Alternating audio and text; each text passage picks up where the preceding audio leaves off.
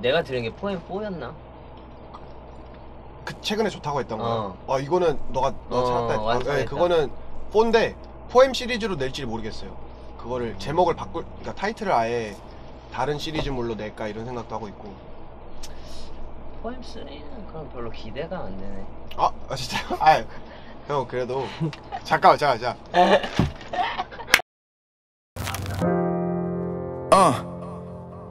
The truth, a messenger, the one and only, man.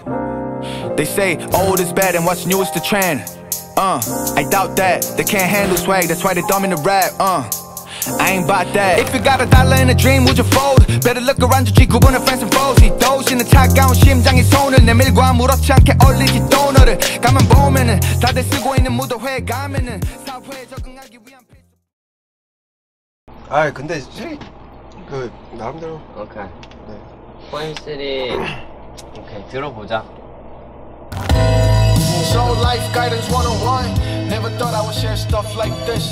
Grown fellow making intro like hello. Welcome everybody to P.O.E.M 3 now. Allow me to introduce myself. I go by the name of Owen. Yeah, it was all a dream. 포엠이 작년에 사건이 있고, 그리고 내 원래 계획했던 그런 순서들의 순차적으로 발매하고 싶었던 앨범들의 그 순서 이런 것들이 있었는데, 그 정황상 내가 분배보로 다시 복귀를 해야 좋을 것 같다라는 이제 회사 의견도 있었고, 나도 이 이야기를 조금 설명을 해주려면은 우리의 해프닝이나 내가 그로 인해서 어떤 감정의 변화가 있었고, 어떤 신뢰에 막 금이 가고 뭐가 생기고 이런 것들을 조금 더 이게 좀 나 스스로를 대변해서 회사를 대변해서 해주고 싶은 이야기들이 생겨서 그것들을 좀 이렇게 요약을 해서 앨범을 만들게 됐지. 일단 포엠3를 들으면서 좀 더 약간 알아주셨으면 하는 부분이, 사람이 어떠한 되게 되돌릴 수 없는 일을 겪고 나면은 변하잖아. 나도 이번에 이 사건의 그 과정 속에서 받았던 상처들이 좀 약간 되돌릴 수 없는 일들이 있었거든. 그래서 내가 이제 쓸 수 있는 마음이 이만큼 있으면 반이 떨어져 나갔어. 그래서 이 떨어져 나간 반의 상처를 어떠한 극복의 딱지로 내가 이렇게 이 상처를 아물게 했는지를 내가 좀 포엠3에 담으려고 최대한 노력을 했기 때문에, 들으시면서 약간 그런 그 감정의 변화와 이게 떨어져 나감으로써 얼만큼 냉철해졌는지를 노래를 통해서 좀 들어봐 주셨으면 좋겠어. 그 이전에 만들어 왔던 앨범들은 내 감정들을 좀 더 우선시하면서 그 감정이 묘사하고자 하는 내용들의 곡들이나 그런 분위기들의 곡들을 좀 더 담았던 게 내 이전의 앨범들이라면은, 포엠3 때는 내 감정들의 그 완급 조절을 하면서 내가 조금 더 관철시키고자 하는 그 메시지나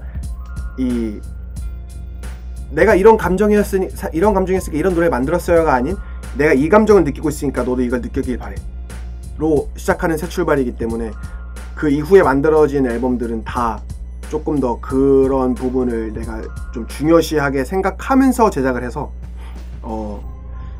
이후로 나올 앨범들이 나는 다 기대가 되고, 사람들의 반응도. 그리고 포엠4도 이제 바로 이제 출격하려고 이미 믹스를 진행하고 있고, 녹음이 다 끝나서 요새 ATL의 그 유행하는 그 슬라임 스타일도 크라이라는 앨범을 통해서 슬라임이 어떤 건지를 내가 가르쳐 볼 거고, 그리고 이제 그 뒤에 바로 뭐 아우리고트랑 합작 앨범으로 만든 것도 있고, 키스타랑 같이 EP 앨범 4장 정도를 만들어 놨어.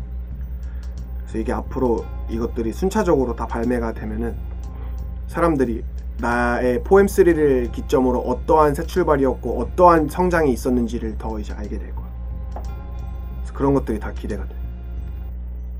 이번 복귀에 대한 부담감은 없고, 그 7개월이라는 시간의 공백기가 나에겐 부담이라면 부담이었고, 이 포엠3를 통해서 나는 새 출발을 한다라고 생각하기 때문에, 이 길바닥 출신의 마냥 어렸던 아이가 성장하면서 어른이 돼서 비즈니스맨들이랑 머리 부딪혀가면서 어떻게 생존을 했는지에 대해서가 홀로서기에 대한 메시지들이 포엠3에 담겨 있고, 앞으로 나올 내가 무수히 많이 작업해놓은 곡들에도 더 많은 이야기들이 담겨 있으니까 이 서사를 함께 지켜봐 주시고 내가 성장해 나가는 거를 함께 해주시면 좋을 것 같아.